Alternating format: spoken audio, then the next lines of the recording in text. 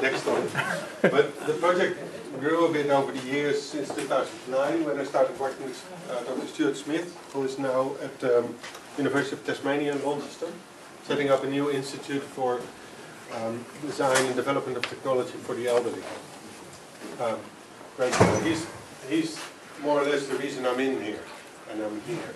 So I'm very grateful to Stuart. We still collaborate. And over the years, a number of people have worked with us on these projects, and some of them still work with us. They don't want to leave, like Michelle Pickrell, who did her final bachelor project in industrial design on one of our projects, and then carried on as a master's student whilst having a job at Stanford Interactive.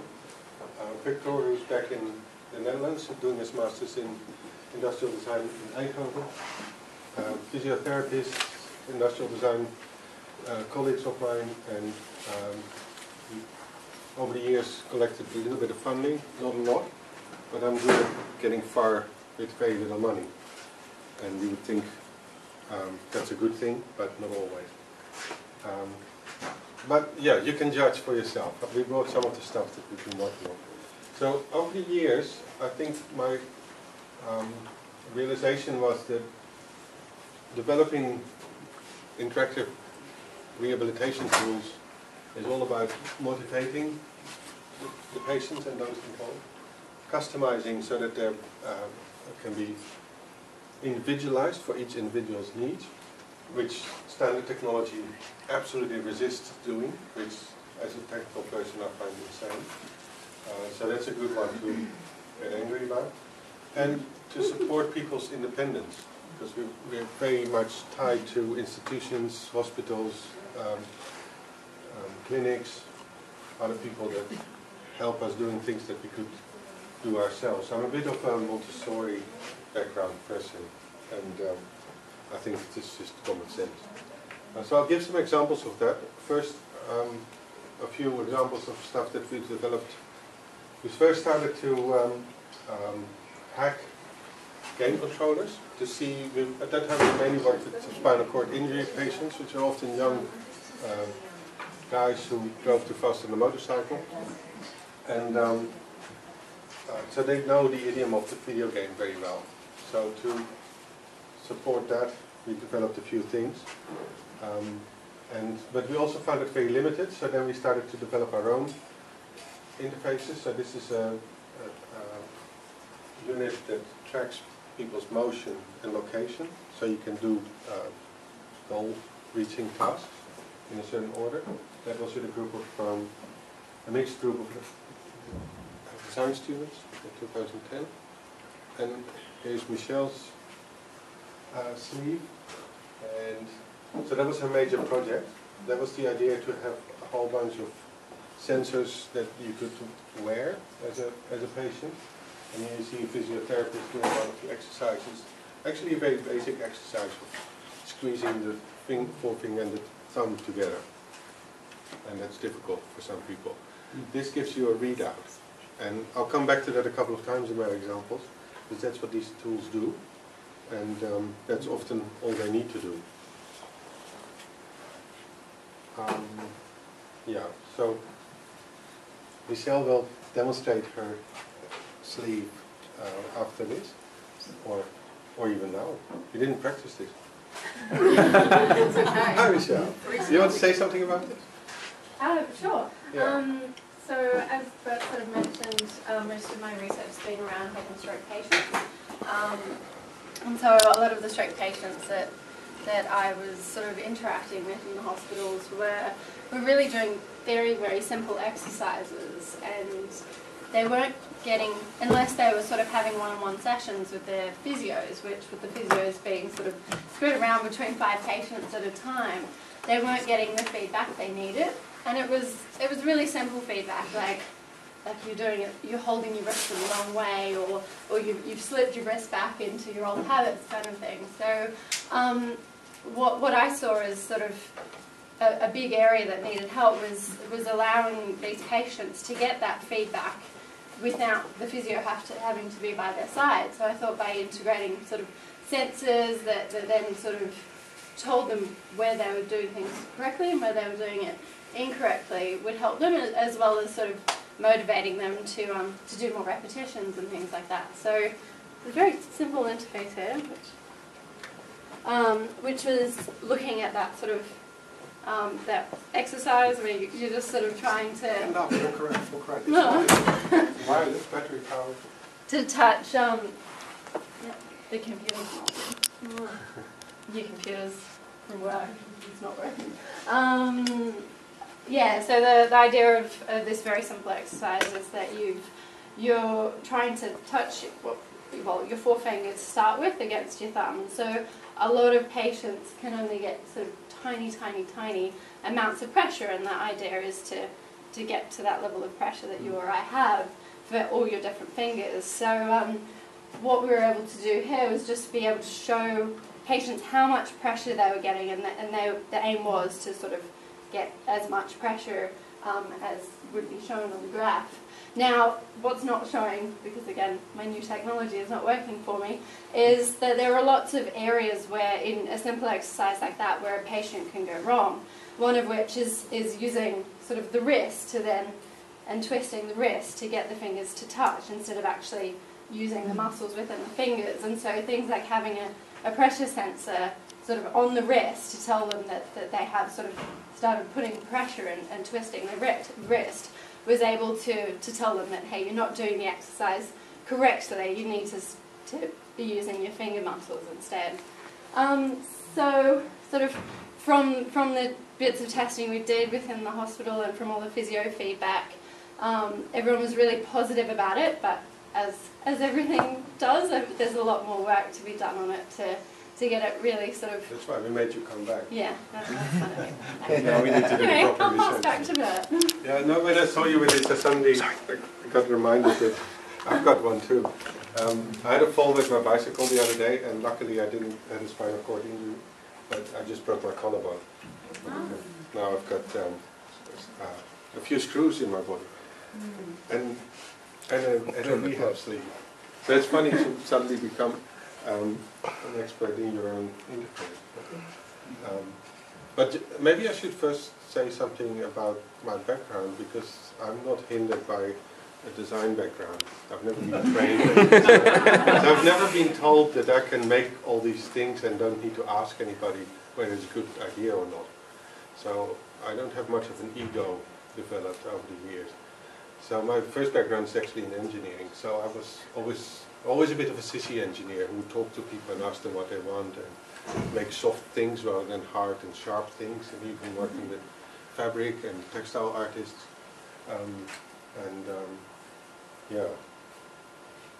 Working with people, developing technology. And I think that's a good definition of design. And the irony is now that I work in the last 6-7 years, I work totally in a design school with all the design disciplines, and I have to, oh, this is going to be put on the web. Huh? Yeah. That's what you say. Yeah, you have to edit that. No problem.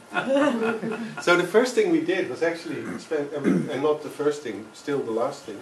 We keep going to the ward and observing how people do things. So I was struck by all these low-tech, using rubber bands, Velcro, styrofoam cups. Bad for the environment, good for exercises, because if you hold them and you squeeze too hard trying to not drop them, you crush it. So from an interaction point of view, that's quite an elaborate interactive system.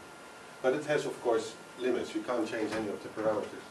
So we started to look at this, and then a number of these things we started to try to what I call interactivate. So it's the same mechanical, practice-driven approach, but then with sensors and actuators integrated, and hopefully the same amount of common sense. So here's a sensor they use, which is a pressure sensor for measuring blood pressure. But if you put it on the leg, you can measure pushing down. So we've got a very nice sensor on Michel's glove that does the same thing. So I could just see that they were already experimenting with this stuff. So then in the last years we added a few more things. The sensor floor that I'm demonstrating here. Michel's work with the more intimate and wearable controllers. a proposal for a whole programming system, so that physiotherapists and the practitioners and the carers don't need to learn computer programming, but they can program through the objects. And looking at existing structures and trying to sort of instrument those so that they turn into a system that tracks behavior of the people. And this is also inspired by one of the earlier projects of Stuart Smith, again Stuart, who made a Dance Dance Revolution mat for the elderly, because he studied that with the original DDR system and discovered that a lot of things were unclear. So he redesigned it in such a way that it was clear for that population. And that is still running in the in several physiotherapy wards around Sydney. We also found, anybody familiar with Fruit Ninja? It's quite addictive, but he found that stroke patients who had to practice exactly that movement and wouldn't do it, give them this on an iPad and they won't stop. It's very simple and convincing demonstration of the power of a video game. And also the problem, because what he found was that if you said that, even if you said it's for the slowest user, it's still too fast for some. So he approached the kids from Halfbrick in Brisbane who developed this game, and are probably very rich by now. And they were kind enough to change their own game to slow it down. And then the amount of people that can play it is much bigger. So it's a good example of customization. And one time when I was in the ward in Bankstown, I saw a patient practicing the two at the same time. I was very impressed. But you wouldn't have known until you give it to someone. So because they were there, I started doing that. So taking that idea of the floor a bit further, there was this.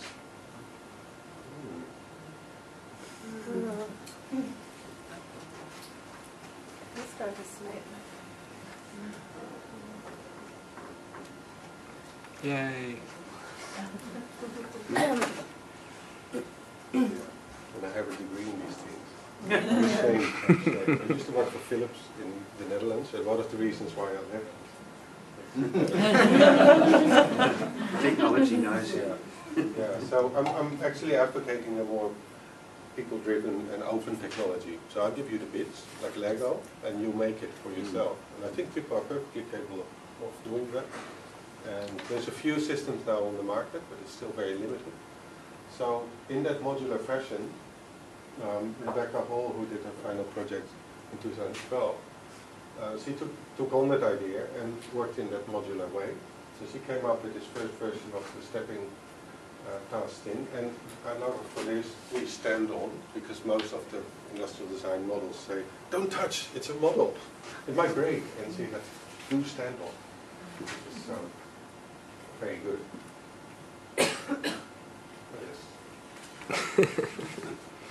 Oh yeah, very good. This slide comes from another lecture.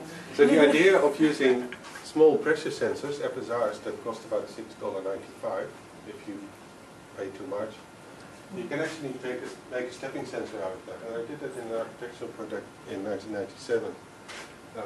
So I knew it was possible. Then I used plywood, and now we use 3D printing, so much cheaper. And also a little plug. Tomorrow, Cas Oosterhuis, one of the architects of that building, is doing a talk at UTS, and he's a very interesting and radical person because he inspired me to think about design in a parametric way.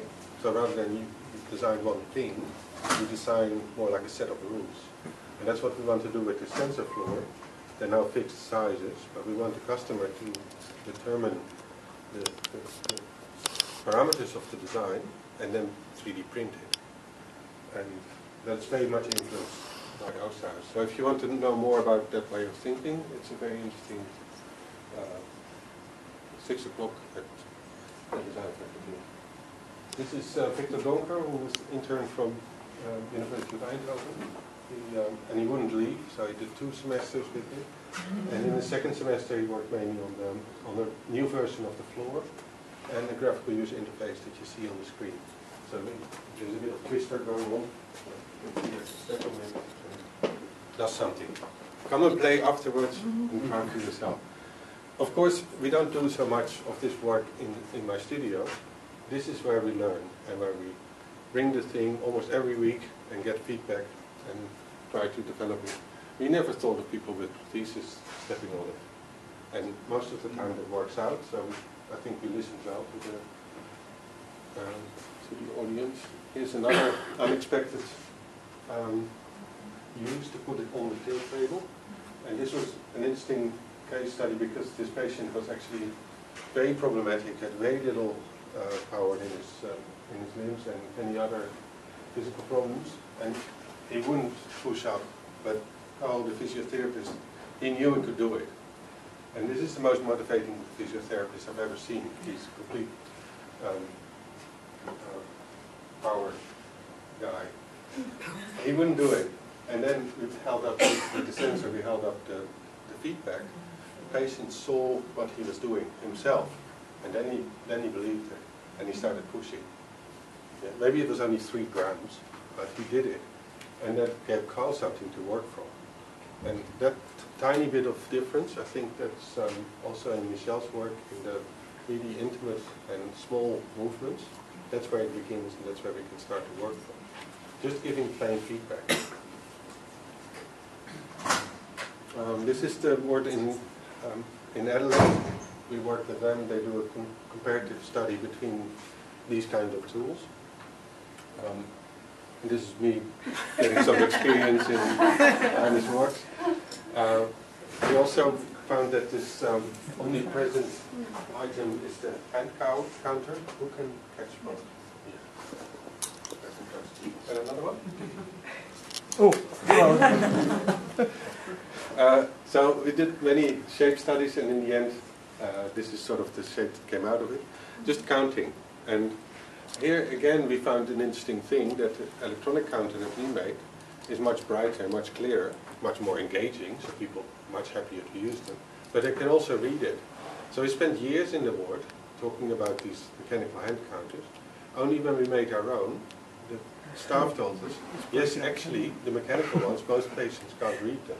They never told us that. So the only reason why they told us, because we brought something in. So in addition to, I think, general participatory design, you need to sometimes be bold and intervene and then see what feedback you get. This thing is not just a counter, it's also wirelessly connected to the system. So the system would log in real time people's developments. And that goes with this programming thing that we made based on RFID tags. So the practitioner can set up an exercise and that all gets logged, including the data. This is us building the thing. We were trying to design it in such a way that it is easy to build. And I spent about half a day in total soldering everything together. Too much work. So I'm trying to design out myself in the next version. And that's me looking proud. Oh, and getting into the, in the UTS video, promo video, there's a couple of seconds of us. And this is how, so the core of it is 3D printed. It costs about $80 to get done. And the rest is acrylic, all cheap materials. Here's the core.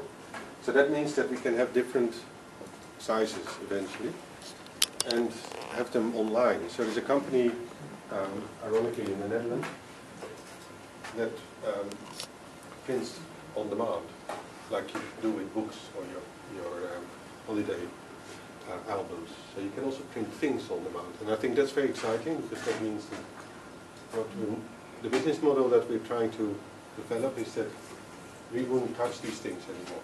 So if you want one of those floors, you go online, you order the different parts to your specification, that the parameters of which we set, and you build your own thing, and hopefully pay us a bit money so that I can keep doing my research. But I don't need to manufacture.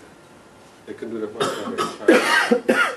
And another plug is in Object Gallery. There's an exhibition going on at the moment, sort of an open participatory exhibition about printing on demand.